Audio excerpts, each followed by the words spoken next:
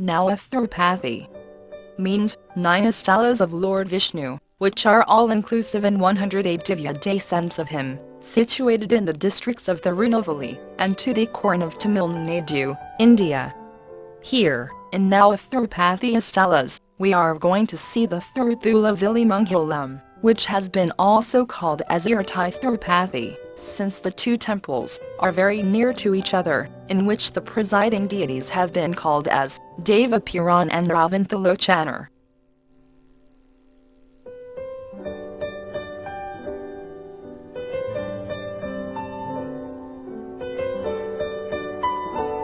Here, first we are going to see the first temple of Thiru Thulai Villi Mangalam, in which the presiding deity is Lord Deva Piran Aravintha, one of the 12 staunch disciples of Lord Vishnu, who are commonly called as Alwires, in his verses in Tamil language, has made mangalas as anam on this temple.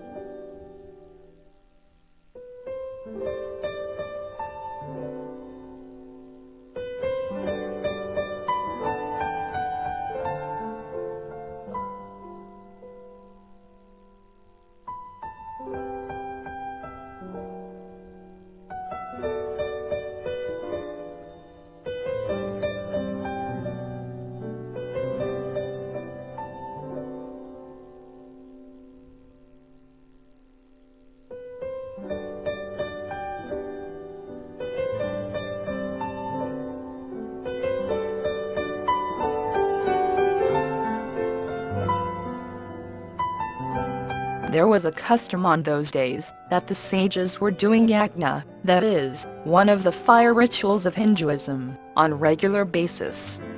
By this process, the celestial gods would have been pleased, and, as the result of the yagna, the avirpagam, that is, the offerings to the celestial gods, would emerge from the holy fire, which could have been distributed equally to the sthalas, who are said to be the guardians of the 8 directions. Having pleased with the offerings of avirpagam, the sthalas were very happy, and had done their respective duties of governing the universe, as per the correct schedule. As they had done their duties well, the people who were dependent on them were also doing well.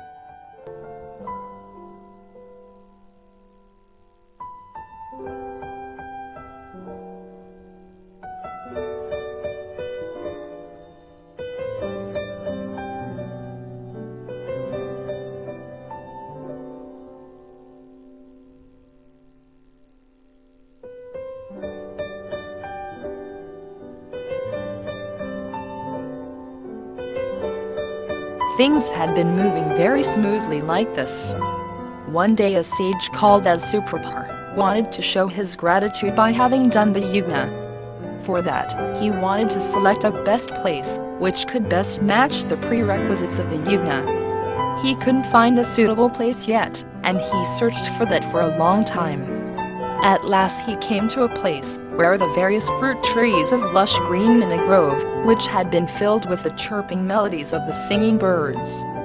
On having seen that greenish and divinely rich place, the sage Suprapar had decided that it would be the apt place for conducting the yagna.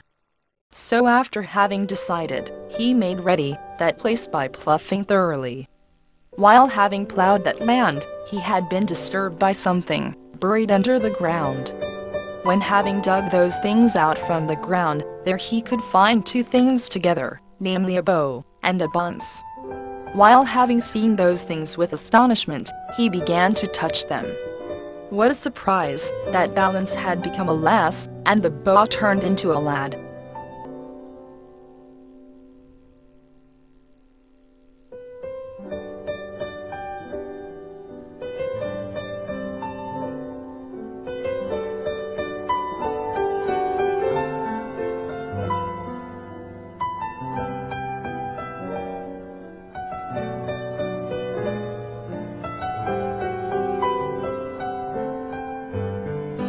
the young lady and the young man began to tell their previous birth stories to the sage Suprapar.